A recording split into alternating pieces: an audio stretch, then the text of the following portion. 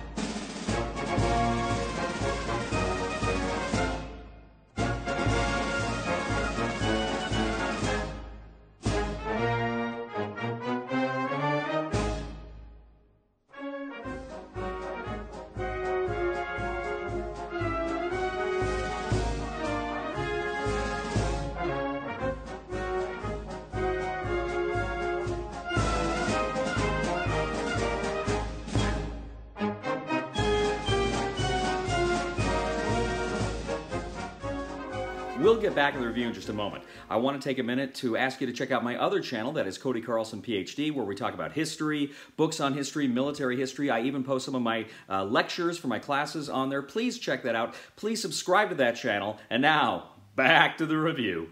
In Paths of Glory, the First World War, 1914 to 1918, from GMT Games, two players take on the roles of either the Allied powers or the Central Powers as they vie for dominance of Europe during that horrible conflict. Now, I'll tell you right now, this game's been out for over 20 years now, nearly a quarter century. I'm not going to get into the weeds here. I'm just going to give you the most basic of rules overviews and tell you my thoughts. Now, Paths of Glory is a card-driven game, meaning you're going to use cards for kind of in different ways in this game.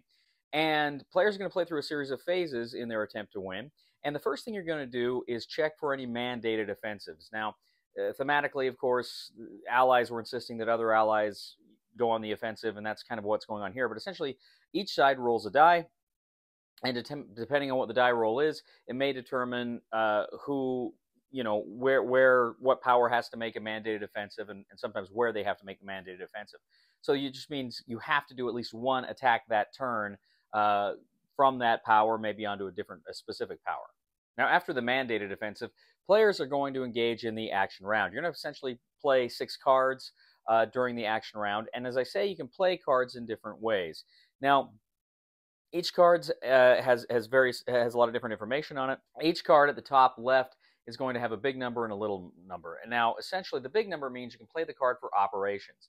That means you can activate that many groups of units on the board. You have both army and corps units on the board. You can go ahead, you can activate them for movement or for battle. Essentially, it's 1 point to activate 1 stack, provided they're all of the same nationality. If there are multiple nationalities in there, then it will, if there's 2 nationalities, it'll cost you 2 points to activate, and so forth. But you can go ahead, you can activate them, move them into combat, and what have you. More on that later. Now, with the second smaller number, you can do strategic redeployment. Essentially, you can redeploy a number of units around the board within your borders. Essentially, it's like rail movement.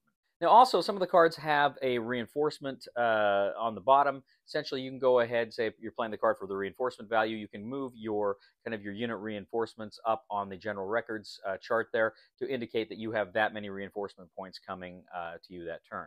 And finally, you can play the card for an event. Now, every card has some kind of text on it, some kind of an event. And if an event has an asterisk on it, it means after you play that event, that card is then out of the game. The decks themselves are separated into 3 phases: mobilization, limited war, and total war. And this kind of reflects the flow of the First World War itself, where it starts out, it's smaller, and then it grows into a much larger conflict. Now, if you have elected to use the operational points, you can move and attack with various units on the board. Now, if you go ahead and you attack with some units, you can travel along pathways on the board, and what you're going to do is determine who is attacking who. You're going to figure out your combat factors. Essentially, you're going to look at your stats, your combat rating stats on your armies and your corps, and you're going to add those together. Now, there is also a possibility of flank attack, meaning you're attacking from two different locations at once, and you have to kind of roll a die to determine whether or not that succeeds. If it does, the attacker will get a bonus. The defender is also going to factor into their combat strength any kind of defensive abilities they have. For instance, if there is a fortress they're in, they're going to go ahead and consider that. Now, this time, the attacker can also play any combat cards that may kind of add to his combat strength. The defender can likewise play cards and go back and forth doing that. And then you're going to go ahead and figure out what the DRMs are, if there's any dice roll modifiers that you're going to apply to their rolls. Now, when you got all that figured out, you're going to look at kind of your fire table. You've got kind of an army fire table, a corps fire table. You're going to determine kind of, which column you're in based on the strengths. You're going to go ahead, you're going to roll the die, and then you're going to determine what the outcome of that battle is. Now, if you take losses, if you got an army and you look at your combat loss, what your combat loss is, you flip that army over to kind of its wounded side. Now, if it takes further loss, you actually remove that army and you replace it with a corps. And if that corps is damaged, you flip it over to its damaged side. If that damaged side is over, then the corps is removed. Now, after combat, you're going to go to look at the attrition phase. You're going to see if any of the units are eliminated. If so, you eliminate them from the board. And you go to the siege phase. You look, you see if any players are engaged in siege combat against fortresses, in which case you're going to resolve that. Then you're going to have the war status phase. You're going to see if anybody's won an automatic victory. You're going to adjust the war status track, see if either side's war status has increased in the game. And then you're going to go to the replacement phase. Players can go ahead then and add corps armies on the board. They can go ahead and they can flip over damaged units as well. Finally, you're going to have the draw your hand phase. You're going to draw your cards back up to their hand size. Then you're going to end the turn and move the turn marker forward one space. So players are going back and forth. They're rolling and carrying out mandated offensives. They are attacking each other, moving units. They're playing their cards for the operational points, strategic redeployment, the events, and replacements.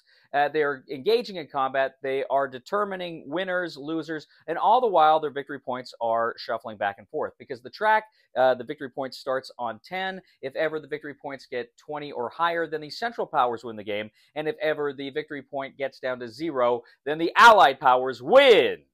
Paths of Glory, the First World War, 1914-1918.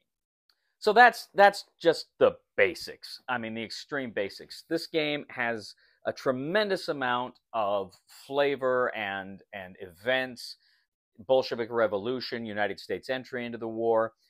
There's a lot going on in this game I'm not even touching on, not even going near. Partially because there's so much has been said about this game already, and there's so many great rules videos up there that I'd recommend checking out those if you really want to learn the game as a supplement to reading the rules, because you'll want to read the rules. So I'll tell you right now, this is a game that literally I've wanted to play now. I think it first came on my radar around 2011, 2012. And I wanted to play it, and it's like every time I've talked to GMT about maybe getting a copy, they say, "Oh, we're sold out. We're sold out. This game is just so sought after. They keep reprinting it," and I always kept missing it. Well, I finally was able to get my hands on a copy. The good people at GMT finally sent me a review copy to look at, and so I was thrilled to actually play it. And one of the reasons I was interested in, I think it was Jason Matthews told me once, who designed Twilight Struggle, which is one of my favorite games, that he was influenced by this game. And so, okay, the idea of almost a Twilight Struggle kind of experience in the First World War was very appealing to me. First of all, I think the production is really good. The board actually has 2 maps. It's got kind of a more updated map for the deluxe version, which you're seeing here, and then it's got kind of a more of the original map on there. First of all, CDGs are very fun, I think. They can be very fun. I played some that I found a little tedious, but generally they're fun, and it's because I like the fact that in these games you can use cards in different ways. They do different things, and what that means is you have real choices. Every time you draw a card, you can do it. And sometimes it's funny because maybe there's a certain operational point level on a card you want to play, but then you also really want to play the event, and you can't do both. Or maybe there's a good reinforcements level that you can play there, but then maybe you want to use it for the strategic reserve, depending on the point value. So there's good choices there, and again, they're meaningful and they're interesting, and I really enjoyed that. My experience with Paths of Glory was I enjoyed it, particularly the combat. I thought the combat was a lot of fun. I like it when you got to figure out the relative strengths and look at the charts and determine what's going on. I get a kick out of that. I find that terribly fun. Um, I've just played through one game of this. I played it with my friend Ray not too long ago. So I mean, you can take that where you want. My feeling right now is after having played the game once, I like it. I think it's a good, solid game. But if I'm perfectly honest, I gotta say, maybe it was a little talked up for me. Maybe I felt like some people, um, like I say, I'd heard so many good things about it. I don't think I'd heard anything negative about it. And so I don't know. I was expecting it to blow me away, and it didn't.